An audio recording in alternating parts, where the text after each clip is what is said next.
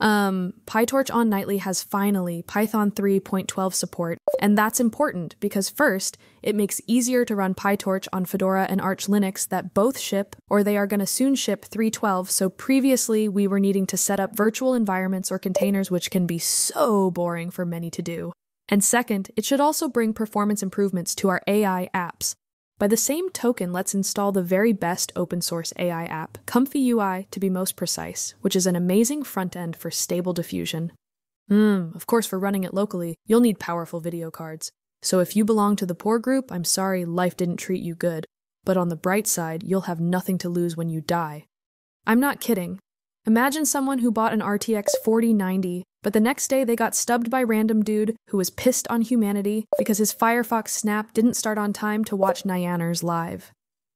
These last milliseconds before their life is expired, they will be thinking, who the hell will get my NVIDIA? And it might be milliseconds for us, but for them, it will feel like an eternity.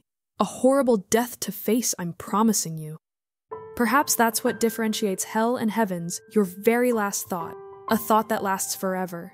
If it's a good thought, you go to heavens, but if it's bad, you go to hell. But if it's extra bad, like when your best friend is getting your NVIDIA after you're dying, then you might turn into a revenging ghost and hunting them down. My advice? Always bury them aside with their NVIDIAs. What this video was about again? Oh, ComfyUI quick getting started. Alright, let's do it. I imagine you already have the latest drivers for your card, and for NVIDIA you additionally need to install CUDA. After you have all those, then you go to ComfyUI repository on Github and clone it, and I assume everyone here knows how to clone a repository, right? After you have the repository cloned, and you can clone it anywhere in your hard drive, the second you want to do is to go down on installation instructions and install PyTorch with this command that will use Python 3.12, and it will also get installed with CUDA enabled. Above that, there is the command for AMD cards, okay? After you have PyTorch installed, you'll go to the directory you cloned ComfyUI and you will install all the dependencies. It should take a while, but not that much. While you're waiting for Python to finish, go to Civit AI and then click on Models to download a model. Alright, if you're new on Stable Diffusion, the first thing to know here is that we have two different types of models. Our model will be either a checkpoint, and that's going to be our base model, the starting point of our artwork, and it's required to generate an image, or it can be a LoRa. LoRas is basically smaller models that can be applied like add-ins on checkpoints to improve various details of the generated image. In another video, I'm going to show you how we can train a custom LoRa with around 30 to 50 images. And obviously, we're going to train a model that will generate user interfaces for the Linux desktop, because screw the designers. They are so obsolete. For now, we'll just download a checkpoint, and let's start with this one. Although the generated art won't look anything like the featured image, it needs lots and lots of time to succeed awesomeness. But as AI gets smarter, it should be a matter of seconds in a couple of years max. Anyway, download this, and you should place it inside ComfyUI, Models, and Checkpoints. I have it already, and the application will automatically discover it without need to edit configuration files or anything. Okay, time to start the application. And that will launch a web app, and I might get out of context here, but that's exactly why I consider very important for toolkits. For example, IcedRS to be WebGL ready, because web it's freaking important, no matter how hard GTK is trying to deny it. Anywho, back on track. Let me first go back to the default workflow, so we can sync our setups if you are going to run this.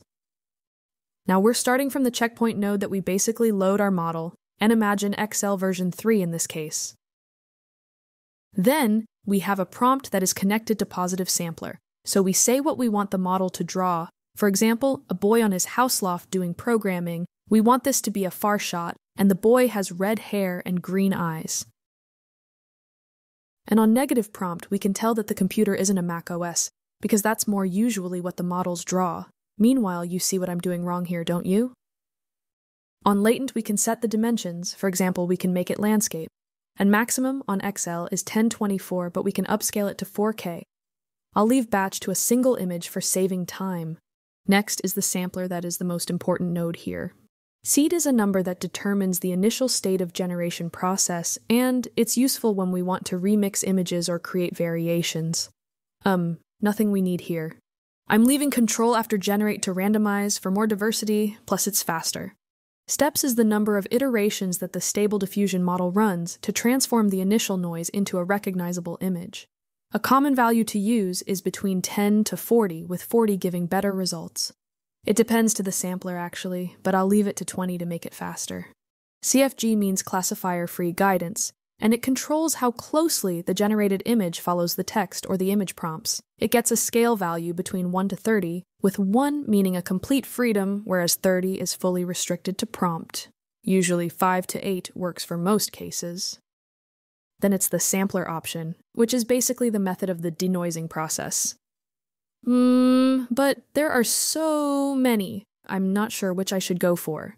I don't really know, but I read that UniPC, aka Unified Predictor Corrector, needs the less steps for producing the same high-quality images to other samplers. And I'll pick Keras Scheduler, but nevertheless, this involves testing and repeating until you discover what works best for your goal. By the way, there is this nice article that explains the Stable Diffusion samplers. I'll leave the link on YouTube description if you want to read. Alright, boss, we are almost done. Basically, I have skipped lots of steps, but I promise you I will come back with the most absolutely sweetest guide of Stable Diffusion ever created. Obviously, there are lots of cool nodes you can connect, like animating the image, basically producing video, but because my video memory will die, we can try a simple, humble upscale on the same workflow with the upscaling node. First, we need to connect this to the image output. And I guess that people who know how to use ComfyUI are now cursing me on the way I'm doing it, because design point of view, ComfyUI features one of the smartest node systems. But that will work too, so we can quadruple the width and the height of the image and get a 4K. And next, we can start generating the image, although I would really like to see ComfyUI doing it with a much more dramatic way. After we hit on QPrompt, the process is starting, and there is a green selection on the active nodes. So now the Stable Diffusion is on loading the checkpoint. Next, it will go to prompts, and so on.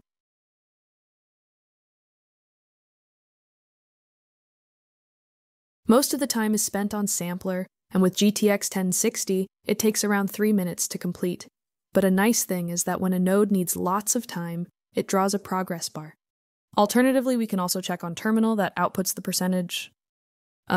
Basically, I'm going to stop the screencasting and I will come back when the rendering is finished, okay? But the rendering never really finished because I was working on Unity and it ran out of memory, so I rerun it skipping the image upscaling to make it faster. Anyway, and that's our image, boy with red hair and green eyes programming on his computer, but that's so beyond of what we were really expecting. Next time, I'll show you how to produce images like the ones on the video intro, and of course how to generate user interfaces, which I'm currently working on it. When I started this, I was going for a 4 minutes video tops, a really quick starting guide. If I knew it would take that long, I would have dedicated 4 or 5 minutes more to cover so much more stuff. Video failed, actually.